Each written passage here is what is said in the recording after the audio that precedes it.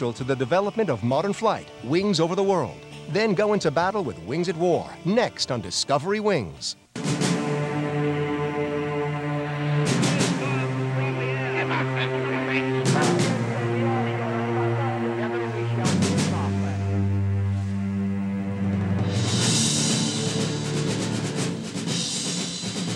In the 1980s, the Soviet Union introduces the Mig-29 Fulcrum to the West.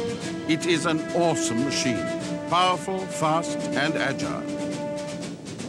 Today, the Mig-29 remains among the top fighters in the world, but it belongs to the last generation of Soviet aircraft design.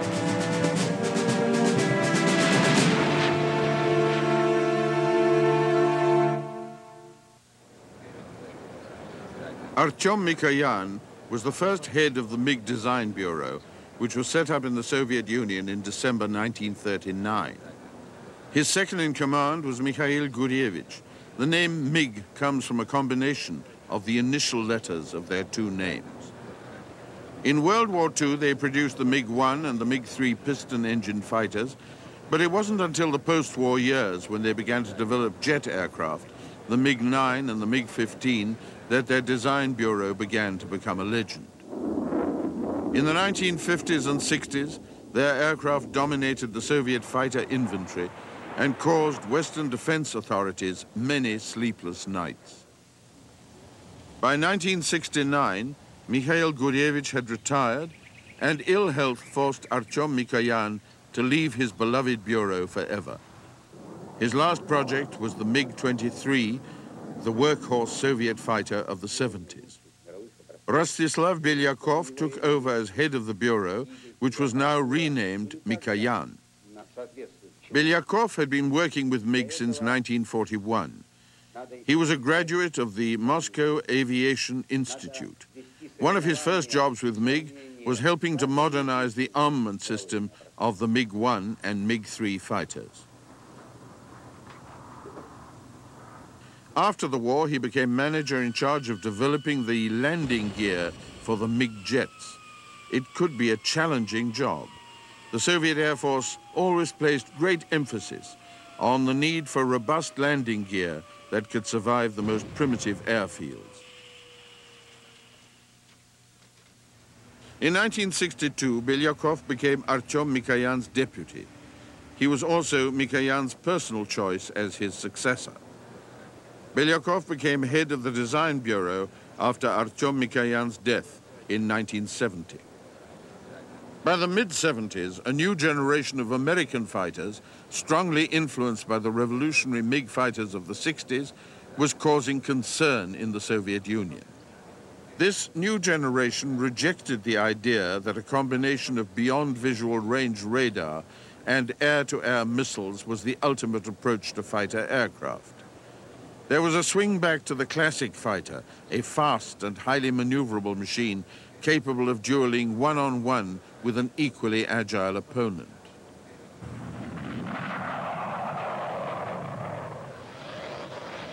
The US Navy's Grumman F-14 Tomcat was designed for fleet defense. It was by far the largest of the new fighters. Like the MiG-23, it had variable geometry wings to give it good high and low speed performance. It was not as light and maneuverable as the American fighters that would follow, but it was a step in what Soviet authorities saw to be a new direction.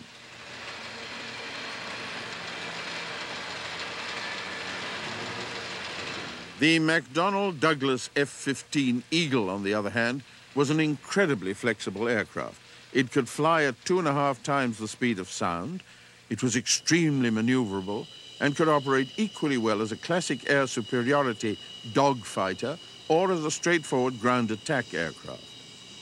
Some authorities consider it to be too versatile, a complex and expensive overreaction to the false notion that the Soviet MiG-25 was a dogfighter as well as an ultra-high-speed interceptor.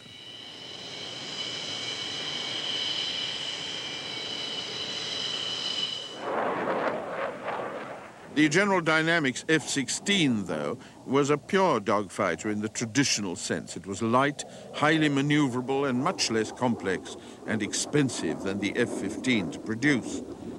It could also be adapted quite successfully for ground attack. It was in the price range of many Western countries looking for a straightforward, effective fighter aircraft, and the Soviets knew it was likely to be manufactured in large numbers. The fourth of this group of new fighters was the McDonnell Douglas FA-18 Hornet. It started life as a competitor to the F-16 in the lightweight fighter competition, but went into service with the US Navy as a multi-role fighter to replace both the F-4 Phantom and the A-7 Corsair attack aircraft.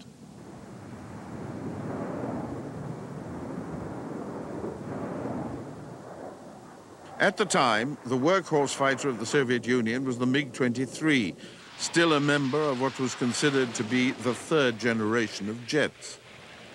The new American fighters were a step beyond the performance of the Mig-29. They formed a fourth generation of fighter evolution. Soviet authorities watched their development closely, knowing that in some way they would have to make a move to counter the growing American superiority over the Soviet fighter force.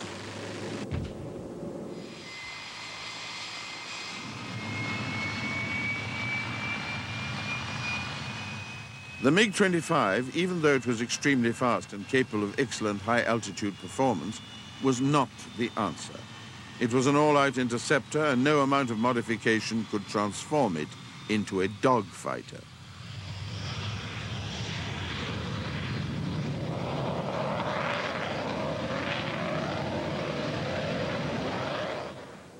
In the early 70s, work began in the Soviet Union on the development of a pair of aircraft to match the high and low end of the new American fighter generation. There was no shortage of information on the American project. A great deal could be found easily in specialist Western aviation magazines. Soviet intelligence made an all-out effort to acquire information on the latest developments.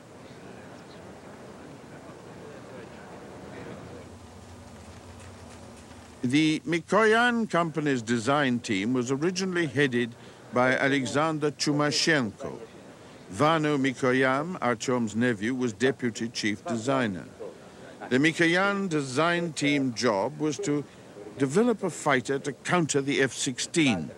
At the same time, the Sukhoi Bureau was working on a larger, more complex, and more expensive aircraft in the style of the F-15.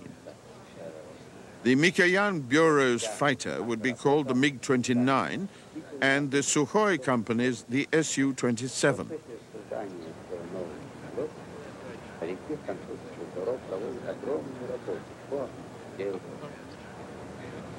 The Mig-29 was designed around a central fuel tank. The whole structure did not have a fuselage in the traditional sense. The central section was designed as a lifting surface, generating 40% of the aircraft's total lift. Leading edge extensions were added to the wings for efficiency at the high angles of attack needed for combat aircraft. At first, the new aircraft was known as Object 9-12. In the course of its development, several alternative configurations were investigated, including one F-15 look-alike. But the layout originally chosen was found to be more aerodynamically efficient. Soviet Design Bureau were equipped with computer technology, but relied on it much less than their Western counterparts. There's a Russian term, nakalenki, which means working with a piece of paper on your knee. It's an approach highly respected in Russia, challenging the designer's resourcefulness, often giving outstanding results at a fraction of the cost of similar results in the West. On the other hand, in the 1970s and 80s, cost was not a real factor in the design of a new aircraft. Usually, Soviet designers were ordered to produce the best results possible, regardless of cost. In the Soviet Union, the defense industries in general, and the aircraft industry in particular, had great prestige. The Design Bureau attracted the brightest young graduates of universities and colleges. It was particularly prestigious to work at Mig-29, but there were also material rewards. The salary was higher than average, and there were better housing opportunities.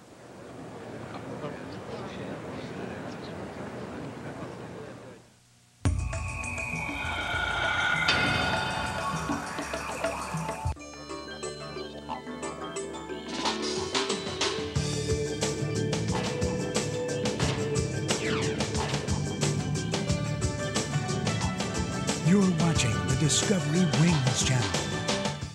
The Discovery Wings channel is rolling out the red carpet. Get ready for Celebrity Wings. Join us for a who's who of high-flying headliners. Famous faces from all walks of life with a passion for flight. I just love the feeling of speed. Escape from the public eye and into the wild blue yonder. This fall, we're following the stars in the sky. Celebrity Wings. Mondays at 9:30, only on the Discovery Wings channel.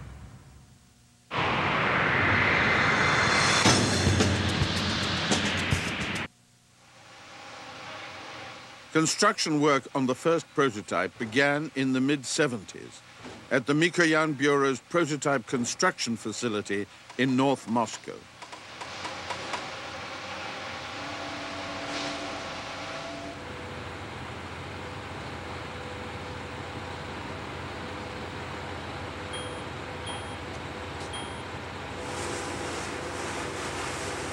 It was built using conventional stressed skin aluminium construction.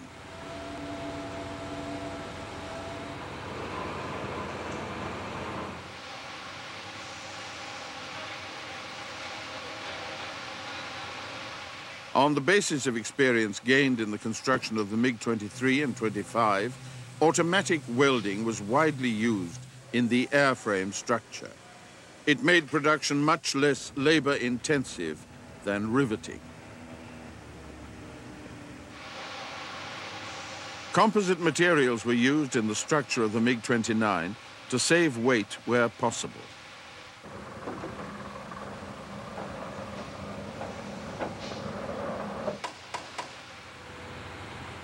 Comprehensive load tests were carried out to make sure that the aircraft could stand the great stresses of dogfighting. It was designed to withstand more than 12 Gs, 12 times the force of gravity.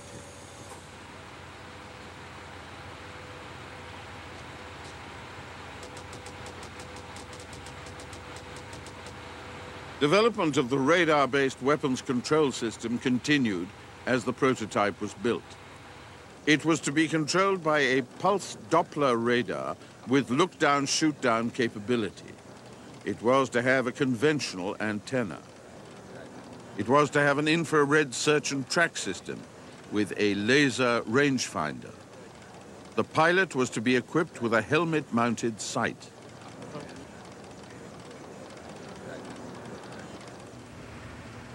Four different Soviet aviation research institutes advised on aerodynamics, jet engines, construction materials, and weapons and electronics.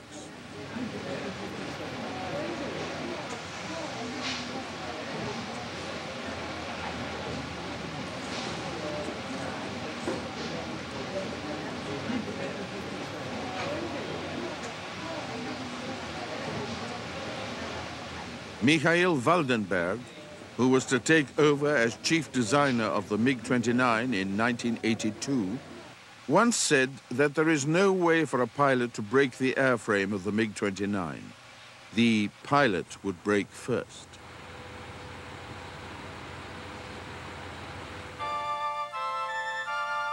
This is the first prototype of the MiG-29. It's now on permanent display at the Monino Air Force Museum near Moscow. The prototype's nose wheel was in front of the jet intakes. It had to be moved back on production models so that it wouldn't throw mud or dust from dirt runways directly into the engines.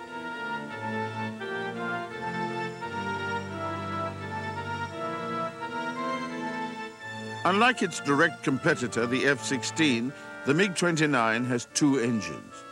The Soviet Air Force insisted on two engines as a safety factor. because a number of single-engine aircraft had crashed in pilot training. The engines of the MiG-29s are not the traditional Tumanskis. They are Klima RD-33 turbofans, which produce a combined total of about 35,000 pounds of thrust. This gives the 29 an extremely high thrust-to-weight ratio of 1.12, which means that after takeoff, it's capable of going straight up.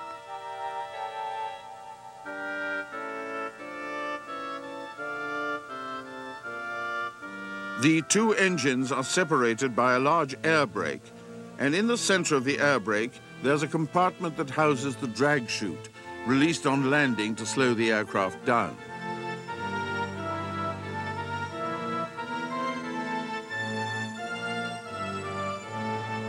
On October the 6th, 1977, Chief Test Pilot Alexander Fedotov took off in the MiG-29 prototype 901 for its first flight.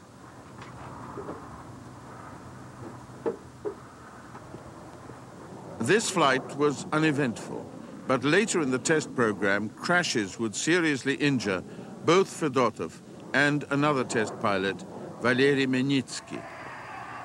After the first flight, there was the traditional Russian ceremony in which the test pilot is thrown in the air.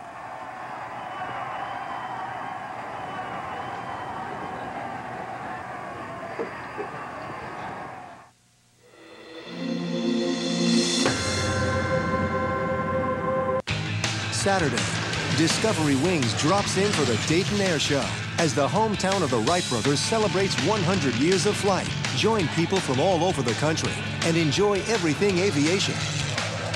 We give you a front row seat for mind-blowing stunts and an up-close glimpse at the historic planes at one of the biggest air shows in the world. Celebrate the centennial where it all began. The Dayton Air Show, Thunder in the Sky, Saturday at 8 on Discovery Wings.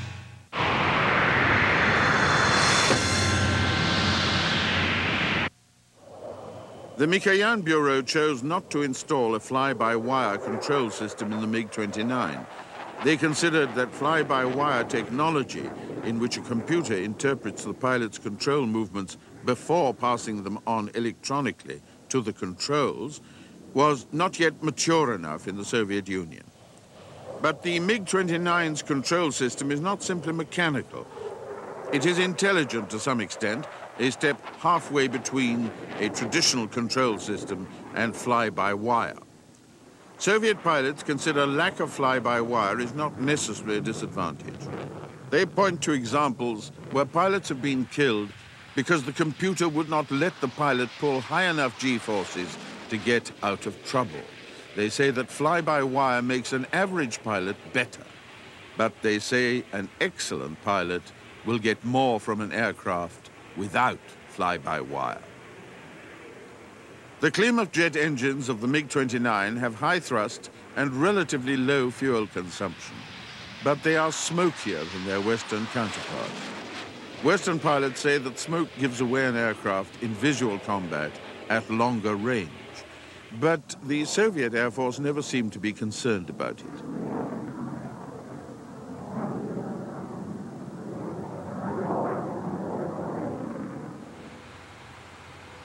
The MiG-29 test and evaluation program lasted 5 years.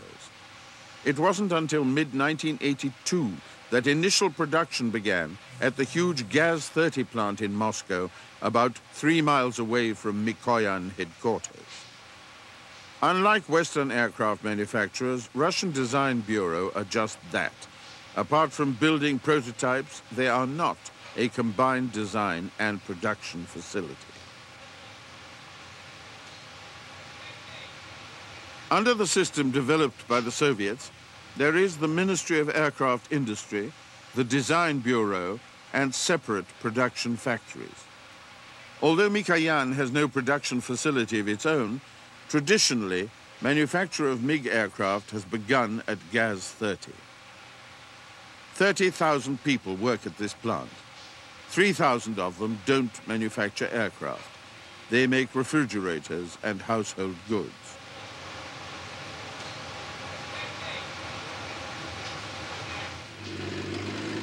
The first operational MiG-29s began to reach Soviet Air Force squadrons in August 1983.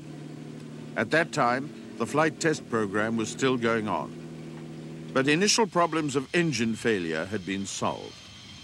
Confidence in the aircraft was so high and the need for it so pressing that it was put into service before tests were complete.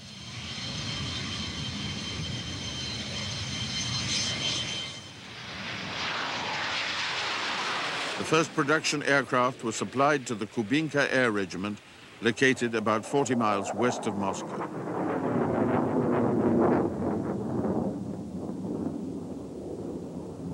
For almost 50 years, NATO has assigned code names to new Soviet aircraft as they appear. Soviet aircraft manufacturers and the Soviet Air Force have followed them with interest. Some, like the Frogfoot tag assigned to the Su-25, they found offensive. But the MiG-29's designers accepted the NATO name Fulcrum with pleasure. Russians use it as the aircraft's standard nickname.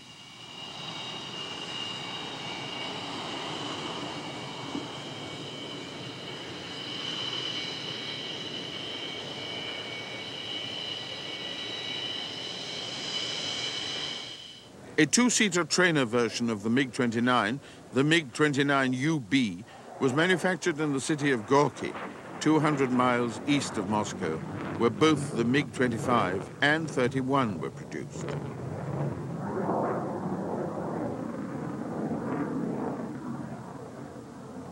The Mikoyan Design Bureau won an important Soviet award for the MiG-29.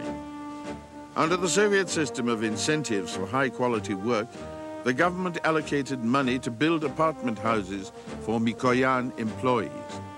About 200 families were given new apartments.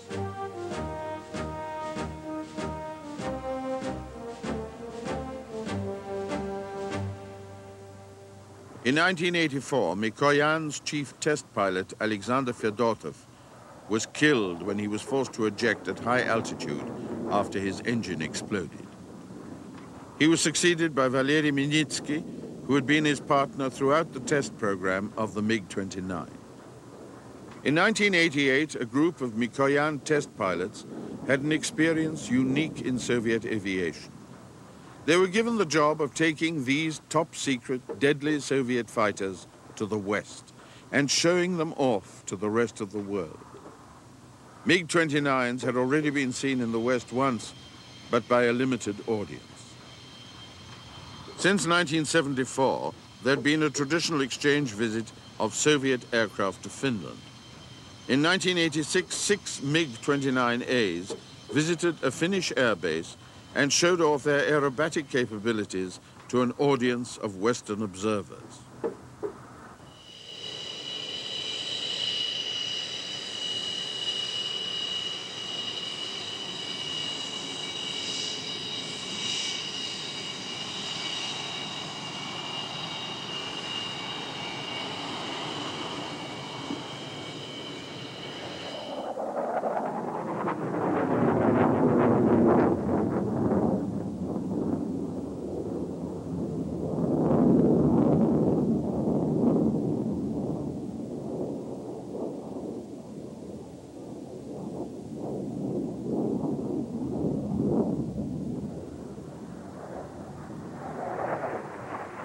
The 1988 expedition was to a much larger forum, the Farnborough Air Show in England.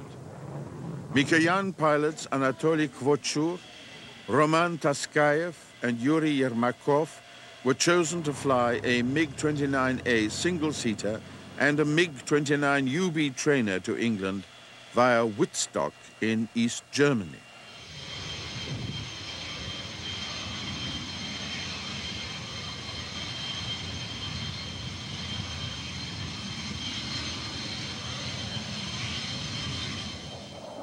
It was a major step for the Russians. They would, in effect, be competing against the top Western manufacturers of fighter aircraft. And the aircraft they were flying, though new to the West, were designed in the 1970s. Taskayev, Kvochur, and Yermakov took off on the last leg of their trip to England and were escorted into British airspace by Tornadoes of the Royal Air Force.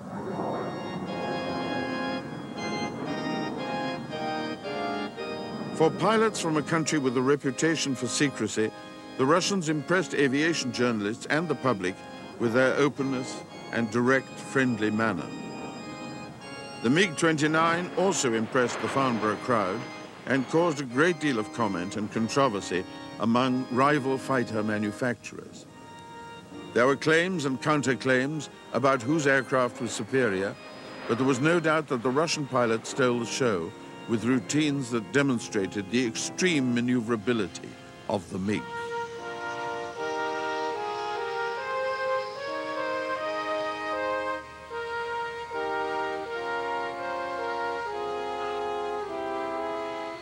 Aviation experts and laymen made the most of the opportunity of seeing state-of-the-art Soviet aircraft at close quarters. Given the intensity of Soviet relationships with the West in the post-war years, it was extraordinary to see an American General Dynamics F-16 parked right next to its Soviet rival.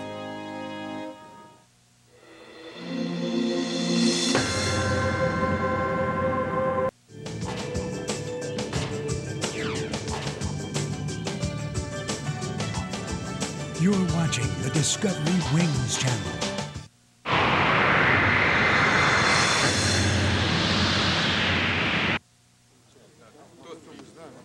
There are two aerobatic teams in the Soviet Air Force, both based at Kubinka, outside Moscow.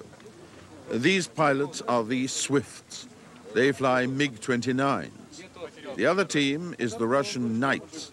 They fly Sukhoi 27s.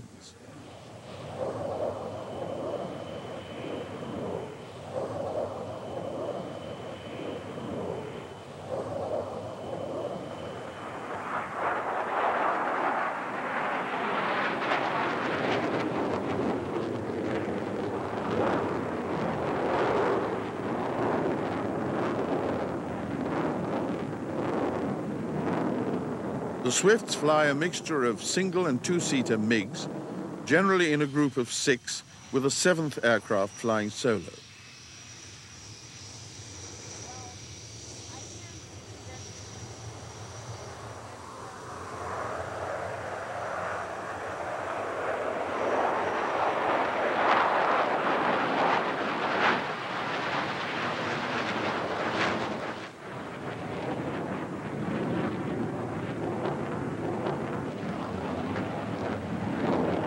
The Swifts were formed by volunteer operational pilots performing formation aerobatics in their spare time. Only relatively recently did they receive aircraft exclusively for aerobatic use, painted in their own color scheme.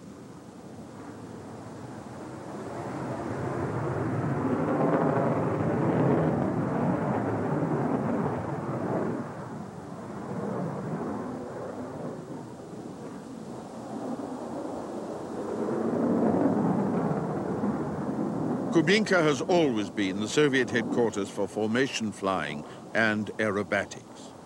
It's also a showplace where foreign delegations have come in the past to see the best of Soviet aviation.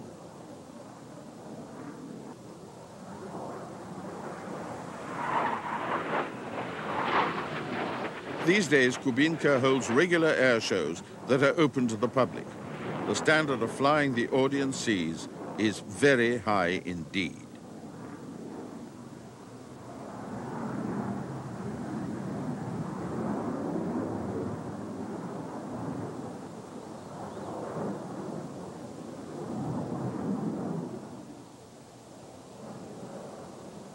Past Soviet aerobatic teams have used MiG-17s and MiG-21s. Pilots of the Swifts say that the MiG-29 is the best precise formation aerobatic aircraft they have flown.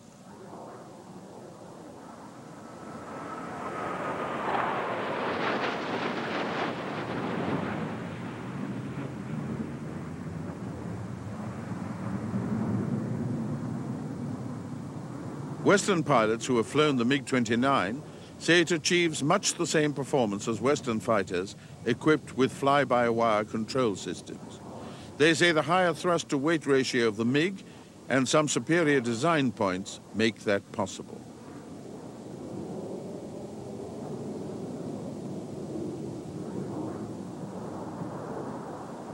The major difference between the MiG and fly-by-wire Western aircraft is that the MiG's controls take a lot more physical effort to move.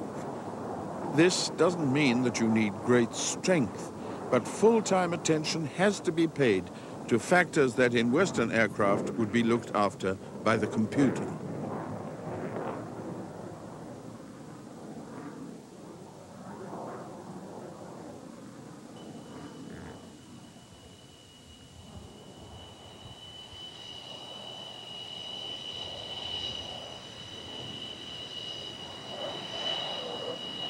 Western pilots find the agility of the Fulcrum amazing and say that its low-speed performance is at least equal to any Western fighter.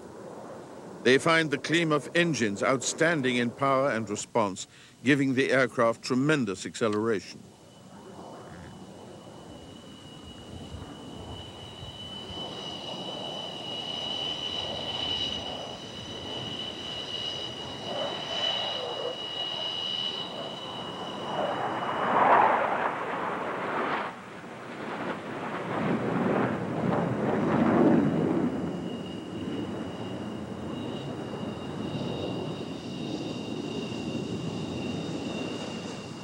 In formations like this, the distance between aircraft can be as little as 10 to 15 feet.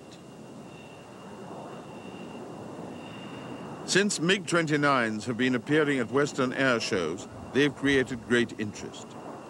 Among their repertoire are two extremely impressive maneuvers: the tail slide, in which the aircraft goes straight up and then slides down backwards, and the Cobra, in which an aircraft flying straight and level suddenly flips its nose up past the vertical and brings it down again. The Russians perform these maneuvers very close to the ground. It's spectacular, but it can also be dangerous. In 1989, at the Paris Air Show, Anatoly Kvochur's engine failed to respond, coming out of a low-level tail slide, and he was forced to eject. His MiG-29 crashed and was destroyed, but in spite of the fact that he was so low that his parachute could not open fully, Kvochur was flying again in a few hours.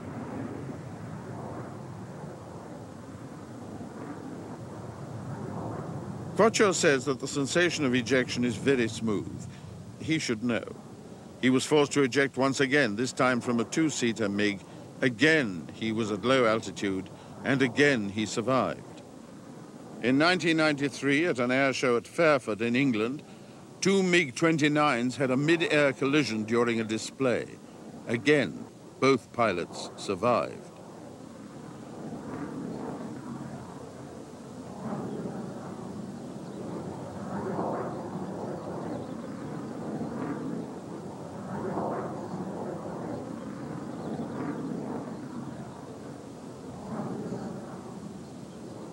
Russian pilots have at times been criticized for flying these aircraft too close to the edge of the flight envelope. The Russians contend that the great thrust ratio of the MiGs compared with Western fighters make such flying acceptably safe.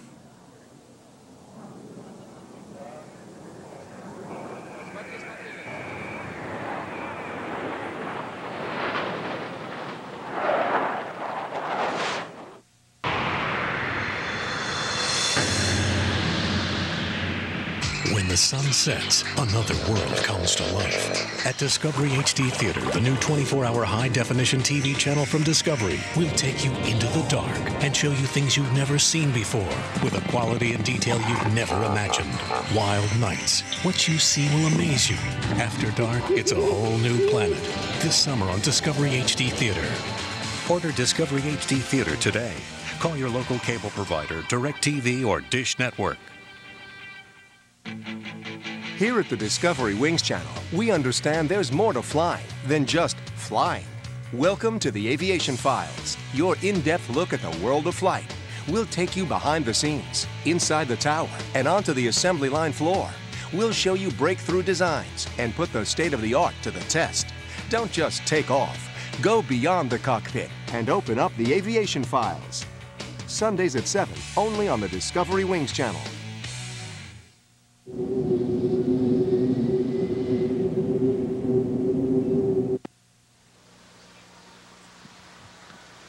This is the MiG-29's big cousin, the Sukhoi Su-27. It's the top end of the Russian fighter infantry, designed in Soviet days as a counter to the mighty American F-15 Eagle. It's an aircraft of stunning power and performance. It's much bigger than the MiG-29 and weighs 70% more.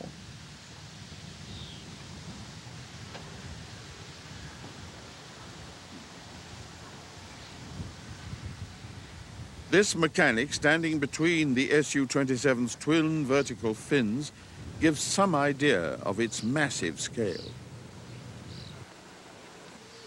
Apart from being roomier, the cockpit layout of the Su-27 is similar to the MiG-29's. It has the same ejection seat. The concept of the control system is the same, apart from the fact that the Su-27 was designed from the beginning as a fly-by-wire aircraft.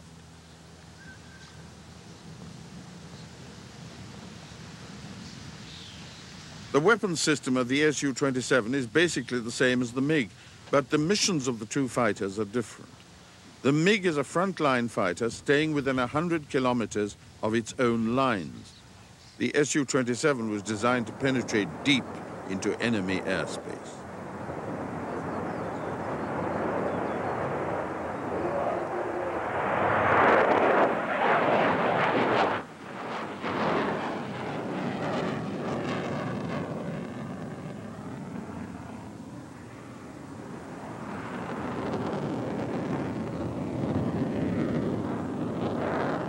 In spite of its size, the Su-27 is incredibly maneuverable. This one is being flown by the great Sukhoi test pilot, Viktor Pugachev.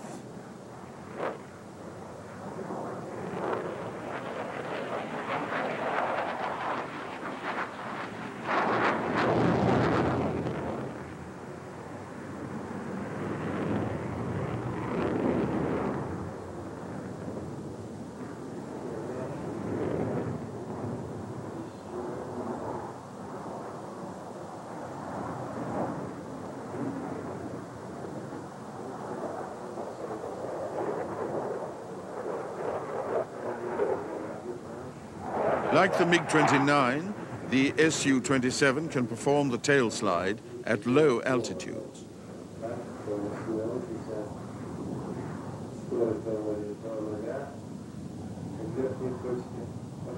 At this point, where the aircraft starts to slide back, the engines of most Western fighters would stall. On the Su-27, it does not.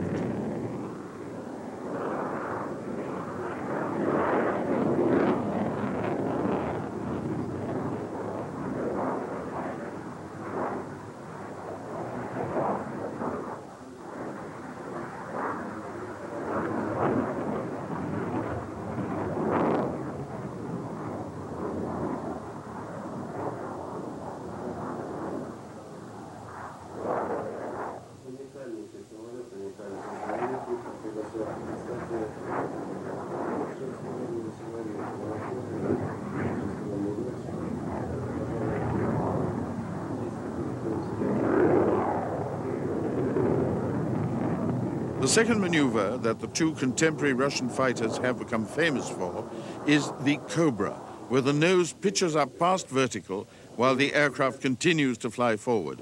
It looks absolutely impossible. Russian air show crowds have come to accept the extraordinary handling of these aircraft as normal. This is ex-MiG pilot Anatoly Kvochur, now flying Su-27s, making a low-speed pass at a very high angle of attack.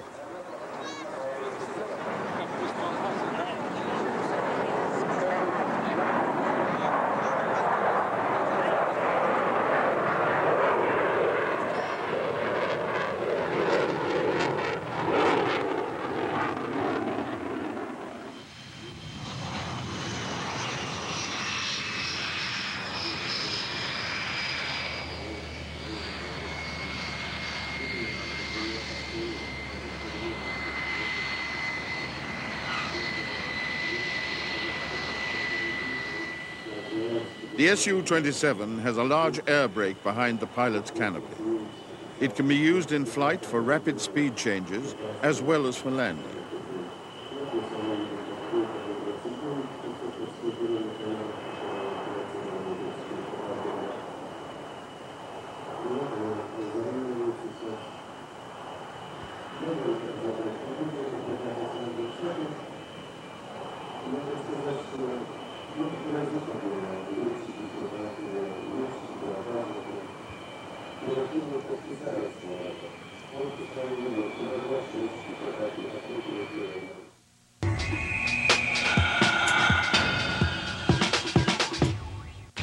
Saturday, Discovery Wings drops in for the Dayton Air Show as the hometown of the Wright brothers celebrates 100 years of flight. Join people from all over the country and enjoy everything aviation. We give you a front row seat for mind-blowing stunts and an up-close glimpse at the historic planes at one of the biggest air shows in the world. Celebrate the centennial where it all began. The Dayton Air Show, Thunder in the Sky, Saturday at 8 on Discovery Wings. The equipment that the Navy has is state-of-the-art. A lot of the equipment that I work with is leading technology. I spent most of my Navy career working in satellite communications. I actually went through 15 months of school. Been through very extensive training in mathematics, physics, chemistry. They train you to be the best, and they expect you to be the best. It probably would have cost me around $25,000 for the total amount of training I went through. My parents were very excited that the Navy was going to pay for 4 years of college. College professors come aboard to teach us while underway. I am 2 courses away from my criminal justice degree. What you've seen is just part of the story. Call this number now for your free 12-minute video and see how the Navy can jumpstart your life. Check out the jobs, training, and money for college that are waiting for you. My Navy experience allowed me to step right into a respectable and fun job. Navy, accelerate your life.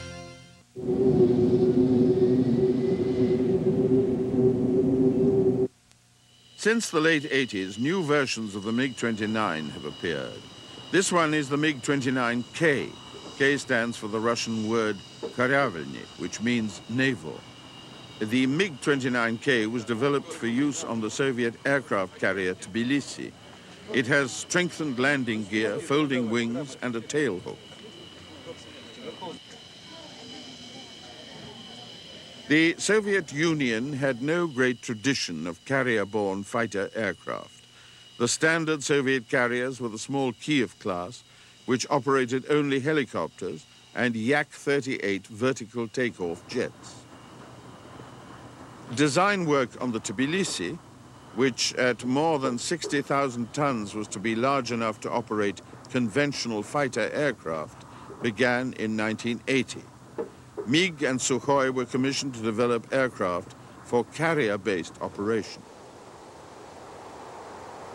This is the first flight of the Mig-29K, watched by Mig-29 chief designer Mikhail Waldenberg.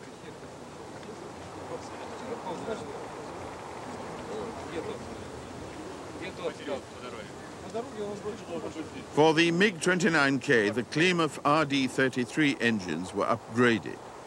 Since it would not be landing on muddy airstrips, there was no need for the fully closing intake doors and the louvered intakes above the leading edge extensions.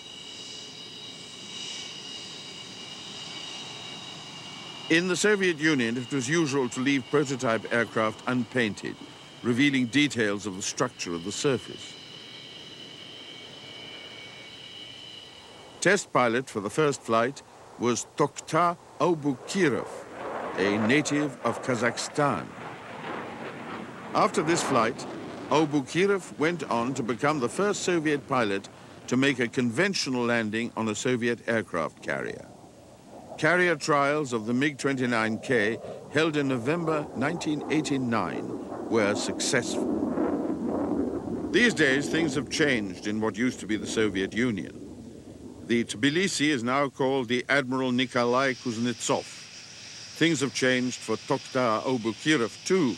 Since leaving his job as a Mikoyan test pilot, Abukirov has become the first cosmonaut of Kazakh nationality.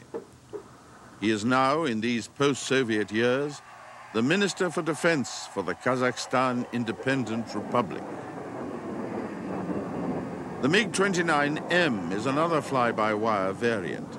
It carries the Russian equivalent of the most modern Western air-to-air missile.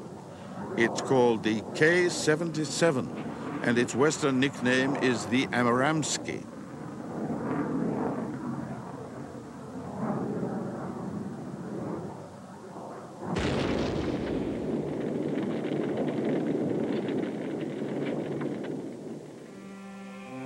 The Mig-29M is not just an air superiority fighter. It has ground attack capability that brings it very close in performance to the American FA-18. But currently the Russian Air Force doesn't have enough money to put the 29M into production. In the best traditions of capitalism, it's desperately looking for an export customer to help bring the next generation of the Mig-29 into existence.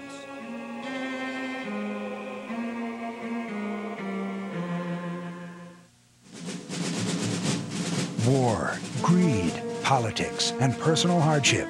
The aerospace industry has endured it all. The struggles, the victories, the stories are next. Wings Over the World on the Discovery Wings channel.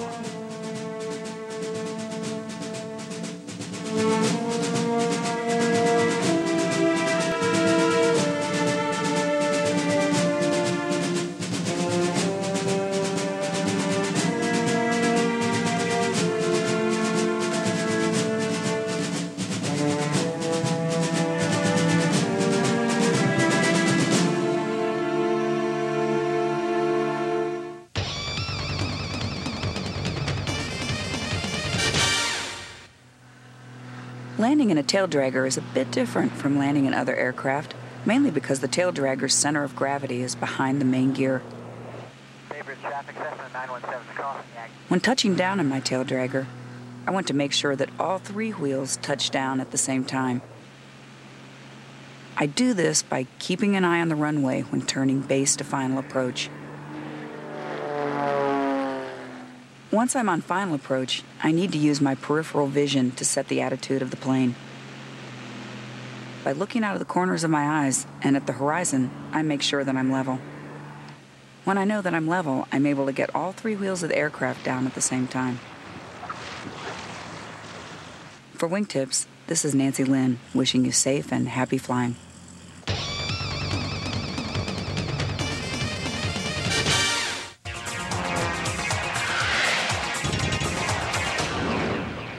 The Lockheed SR-71 Blackbird. Only a handful of elite pilots know what it's like to have traveled at more than 3 times the speed of sound, at altitudes of more than 70,000 feet, in a high-tech jet that actually expanded around them as their speed increased. If the airplane and the systems were operating, it was delightful.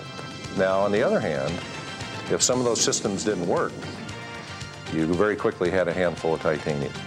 The challenge of averting disaster at such extreme speeds was enormous and was intensified by the fact that it often took the pilot more than 200 miles to decelerate and descend enough to land. The SR-71 Blackbird, the speed freak's wildest dream.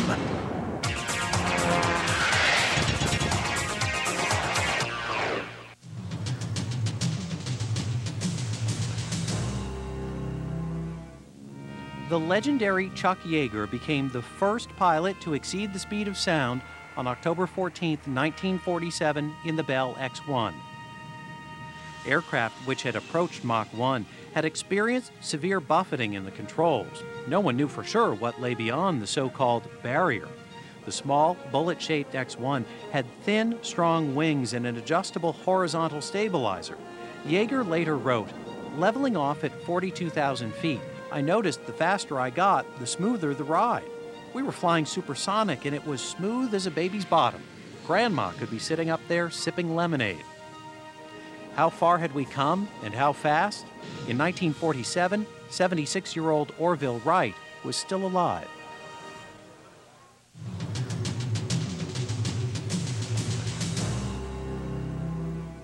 Coming up next on Discovery Wings, experience flight across the globe. Wings Over the World.